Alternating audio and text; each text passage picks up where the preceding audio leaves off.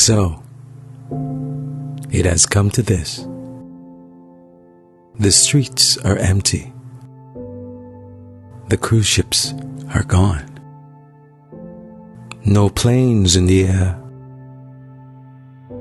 No more happy faces on the beaches. Hotels has closed their doors, and no more gatherings in the churches.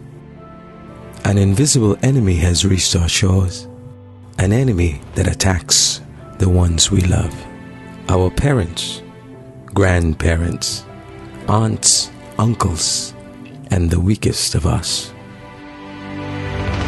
We have united many times in the eye of a storm, and by the grace of God, we stood together.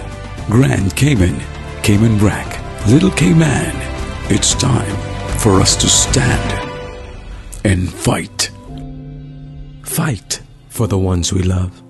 Fight for the ones we cherish. Let's stay the path. Stay strong.